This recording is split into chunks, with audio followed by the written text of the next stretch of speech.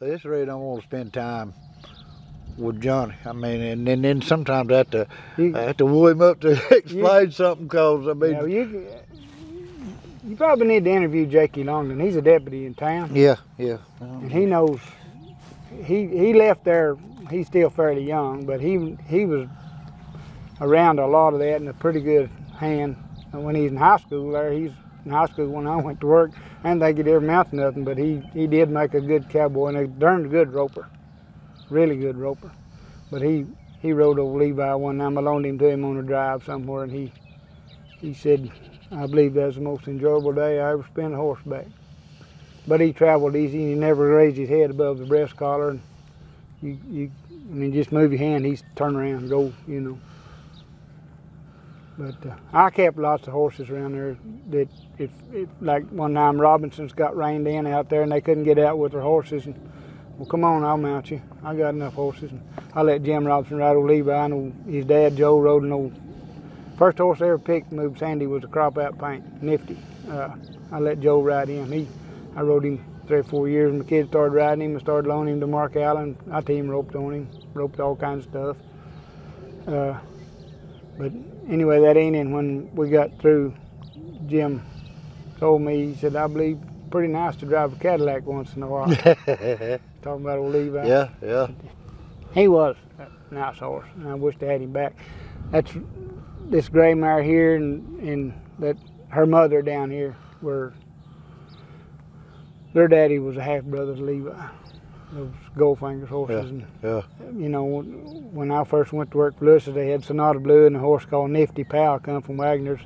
Those horses was a little bit bronky. A lot of Sonata Blues was bronky. I mean, they was humpy. But one thing about a Sonata Blue, you could show them something, change leads or something, and not ask them again for a month, but when you ask them, it was there. They remembered it. Now, the Goldfingers, they was a little stronger minded. It took you a while to get through to one of them. Yeah. You had to be kind of hard on them.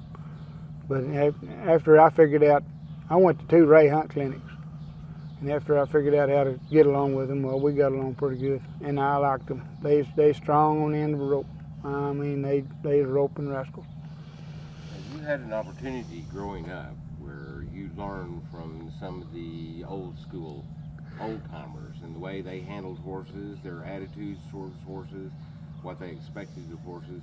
Did you see some changes in yourself, maybe, where you took what education you started out with and then you found ways to make things work a little bit easier? Well, and I don't want people to take this the wrong way, but a lot of what you learned was what not to do. Mm-hmm. Now, when I first moved down there, you didn't know nothing. I thought I did, but I didn't know nothing. They put me out there holding the cut. And then when they're cutting dry cows or bulls or something out there. They're sorting them off. Sorting them off. This is outside. We didn't do all that in the pen. And you'd have time to sit out there and watch. And a lot of those guys, if horses wasn't doing quite right, they just go do something else rather than fix it, you know. And I had one neighbor, I was always spinning my horse around, getting them turned around like I wanted them to, you know. A neighbor said, well, you can't spin a cow of Roundup. And I said, I bet I can. But you put them, you know, enough times where they need to be, they'll do it on their own. They will. I mean, I just thought about things a little different. I expected more out of my horses than most people. And I wasn't going to go somewhere and ride a horse that was going to embarrass me. If he's going to embarrass me... That's one of the things I have got wrote down in big capital letters, and I've never heard anybody else say that other than a lot of people may have thought it. Nobody put it in words other than Johnny. They didn't want to be embarrassed by his horse. And that, I mean, when you're around a bunch of cowboys that, I mean, they expect a certain amount of performance. And you got to hold up your end or somebody else's. Yeah. Well, I got some friends right now that will wear a horse completely out and not ever have them broke.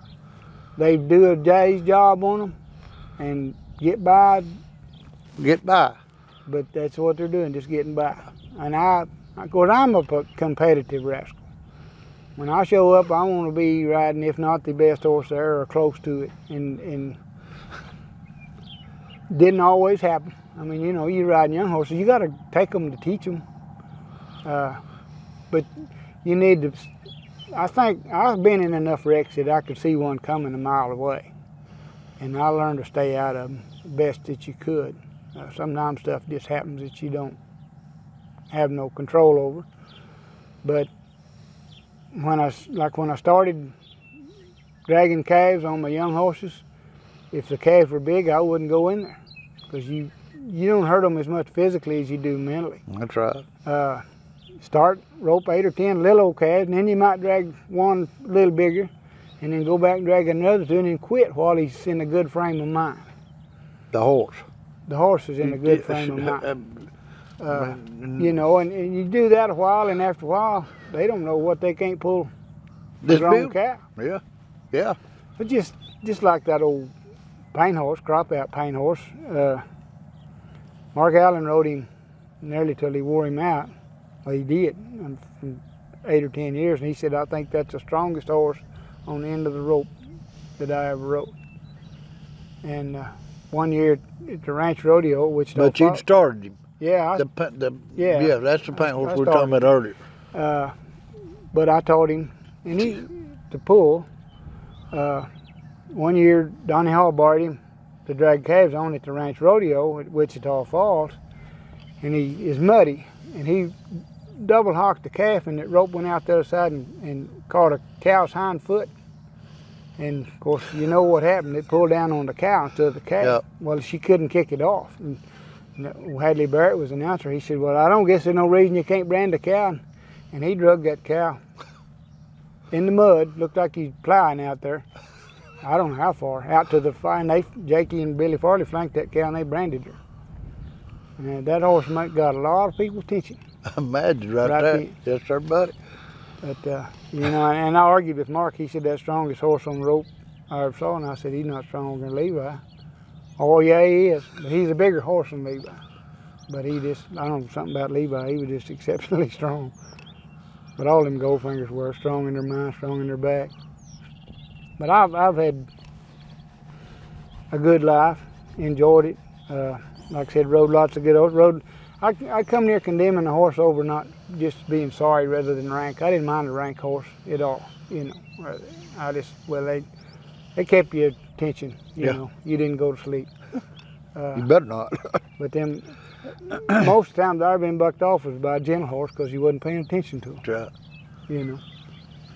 You relax on them. You relax and do something stupid, and then they'll jump out from under you and say, well, good Lord, how'd that happen, you know?